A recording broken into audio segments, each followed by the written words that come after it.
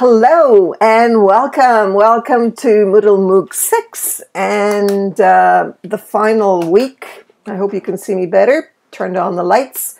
This is Nelly Deutsch. If you could add in the chat box where you're coming to us from and where you are exactly. It's a Thursday, May 28.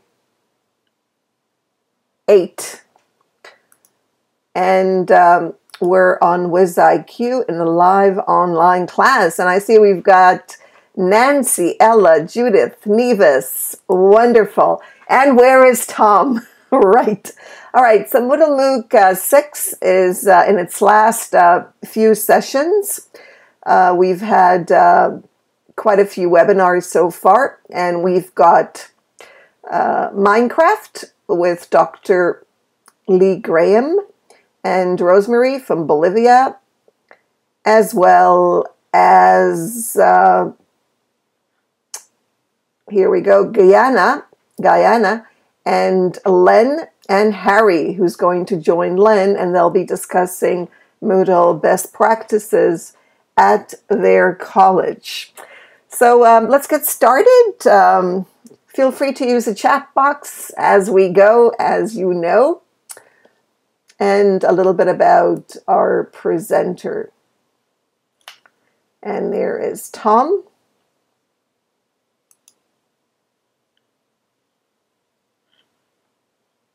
Hello, Ella. I've gone over your amazing PowerPoint presentations, the tutorials that you've created for the Moodle training.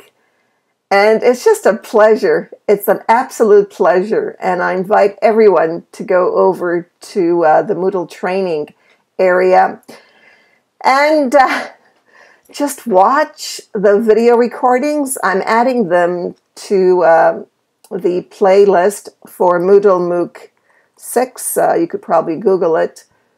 So they're there, but some of them are not. So you're invited to watch them. They really are super amazing. All right, for some reason, there we go. All right, so Tom Hodgers is originally from the UK, but he's been living in South America, Venezuela specifically, for the last 38 years, which is a lot. And a little bit about him. He's a retired scientist, and you can see that he looks like the mad scientist.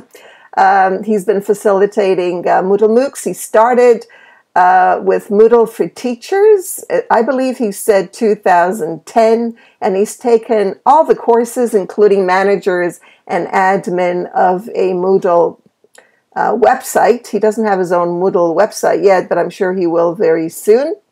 You can see that he teaches by Moodle and 100% online through Moodle in Spanish. He teaches culture and language, also for Japanese, English, and Oriental students. He teaches philosophy, digital media, and Moodle. He's studying for his doctorate, so we're looking forward to seeing what he comes up with. And I hope he enjoys the process. He's not here right now. There are some issues in Venezuela, but we're going to have Tom here anyways, since this is a virtual class, which means that everything is virtual, even though there's reality, as you know, behind the virtual. He has co-facilitated and still is co-facilitating Moodle for Teachers, Connecting Online, ELTT, and blog festivals and MOOCs. Tom is an amazing volunteer. He not only is he a passionate learner, but he enjoys helping facilitate learning and help out. In general, he's an amazing friend and colleague, and he'll be watching this. So feel free to add in the chat box how much you love Tom and how grateful you are for everything he's done for you. And you can write down what he's done for you as we go. So it's nice to have the testimonials even in the chat box. Thank you for your introduction, Dr. Nelly. Hello everybody, Tom Hodgers here. If you're watching this video, it's because I've switched to plan B. Connection to the internet from Venezuela has become very sporadic and unreliable for me, mainly due to techno-political problems. You may be wondering what the title of my presentation means: multi-platform, multilingual, virtual presentations in the multiverse. Let me explain. The idea came to me while participating in the SLMOOC 15 last month. Many people refer to Second Life and other virtual worlds used in education as the multiverse, the multi-virtual universe. I think that from an educator's, and even the participants' point of view, this nomenclature should be extended to include anything that can be used on, or offline, in virtual education. I won't be talking about educational sites in Second Life in this presentation. That was covered amazingly in the SLMOOC 15. In the opening ceremony of SLMOOC 15, we were introduced to the layout of the MOOC. At the top of this screen you can see a number of links to different areas. The three main areas are the WizIQ SLMOOC area, the Second Life area, and the Moodle certificate area. There are links to the syllabus for their MOOC and a list of the live webinars. Both of these are on Google Drive.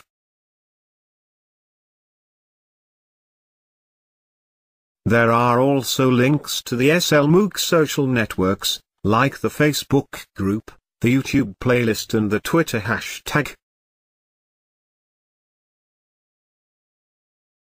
To qualify for the certificate of participation in the MOOC, participants had to reflect upon the presentations on their blog pages, share these on the social networks and submit the link to their blogs on the Moodle portion of the MOOC.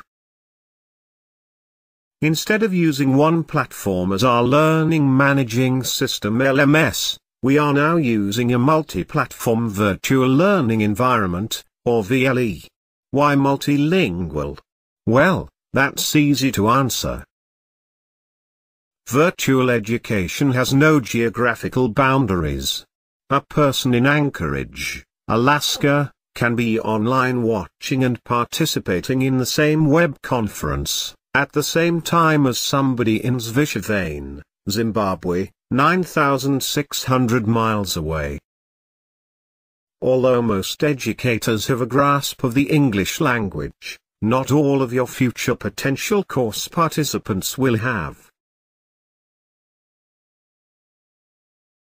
In the MOOCs organized by Dr. Nelly on IT for All, the initiative has been taken to include a freely translated version of the course instructions and help for the forums in Spanish. This allows catering to the vast majority of the participants from the Americas and the Iberian Peninsula. Most Portuguese speakers also understand written Spanish.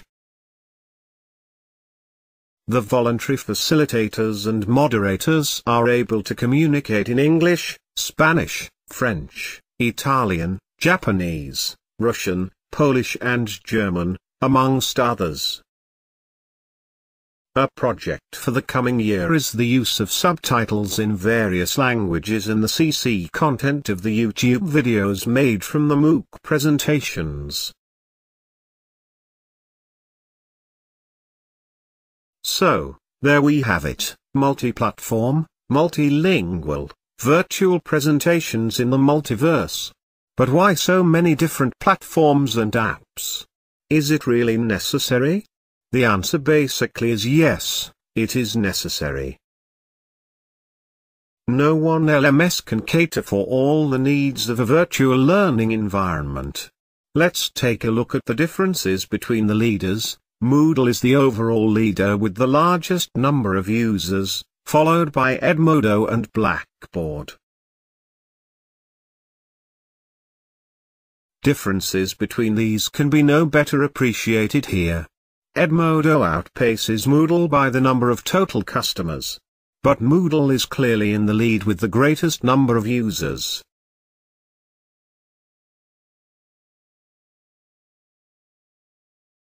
If we take a look at the social media followers, we can see that Edmodo clearly has the most number of followers on both Twitter and Facebook. What do these figures mean? Which is the better LMS? It all depends upon what your specific needs are.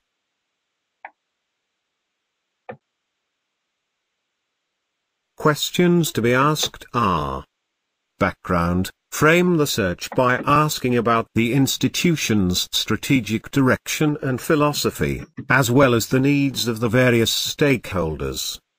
General LMS solution. Cover the software's history, reliability, and reputation, as well as the availability of independent.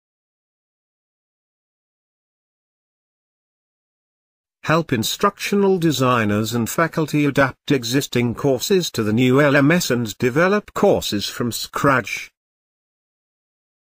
Teaching and learning tools. Facilitate instruction and learning activities, particularly communication and collaborative activities within synchronous and asynchronous environments. The tools affect what students and instructors can view and control. Assessment features. Assist with the design and administration of assignments and tests, and the assessment and recording of student activities and performances. Accessibility features. Address the principle of reasonable access and compliance with current accessibility laws. Administrative features. Affect security, data management, and reporting, and help users administer their courses. Technical aspects. Cover the basic software, hardware, and network requirements.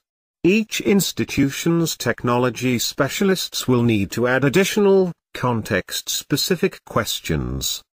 Cost of ownership. Help determine the total cost to acquire or lease and maintain the system for X students during each year of a 3 to 5 year contract.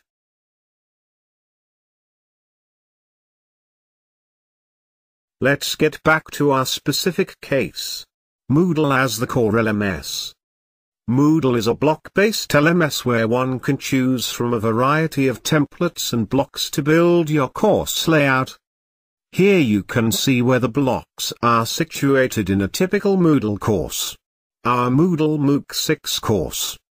In a two-tiered, left-right block layout, it's normal to place the administrative blocks on the left, and the activity blocks on the right-hand side. The center of the page is reserved for the course content. Course content is entered using the Moodle resources, label, page, book, file, folder, IMS content package, URLs. And the Moodle activities, assignment, attendance, certificate, chat, checklist, choice, database, external tool, feedback, forum, glossary, hotpot, lesson, mind map, quiz, scheduler, SCORM, Sloodle, survey, wiki, quiz IQ live class, workshop. You practiced using these resources and activities in weeks 2 and 3 on the TPA course. Descriptions of each are given when choosing for insertion in your course.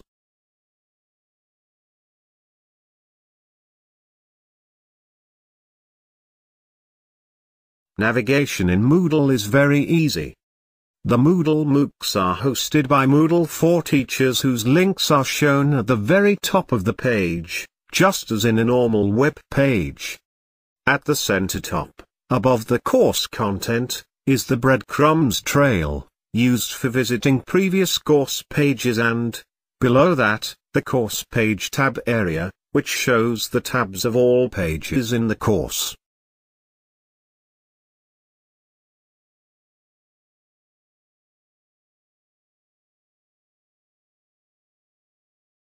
There's also a dedicated navigation block on their left-hand side and an activities used in the course block on the right.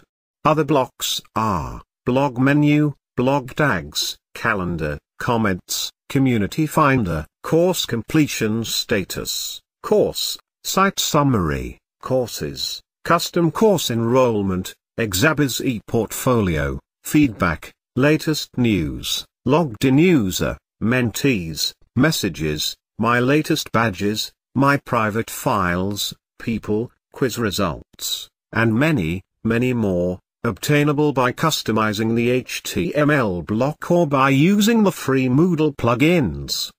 You are practicing using blocks this week on the MPA course. A very important part of any Moodle course is the FAQ/help forum for Moodle in general, the help desk and lobby for help on the course, and the individual support forums for help on every topic of the course. Moodle is very good at tracking participants. All this information can be seen in the administration block, including user information, logs, user activity reports, course participation, activity completion, and grades. So, if Moodle is so great, why use additional LMSs? And how many and which ones should we use? Personally, I would keep it to a minimum, choosing the ones that produce the required results and are easiest to use and, preferably, free.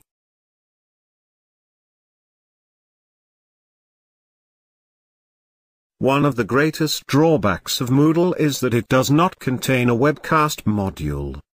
There are various webcast apps available on the web, the most popular being Skype or Google Hangouts.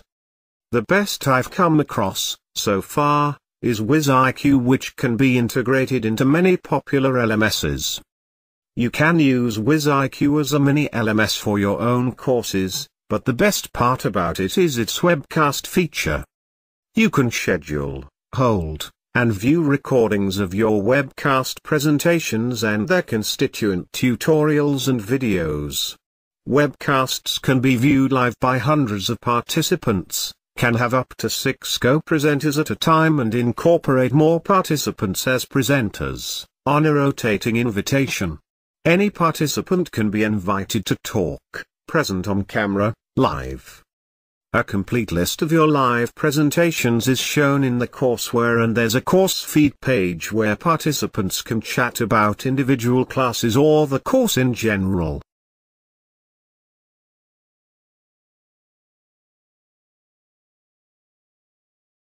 Additional documents, such as lists of presenters, links to scheduled presentations etc. may be prepared on Google Drive, where access may be regulated. Too many additional documents becomes unwieldy. Try to keep them to a minimum.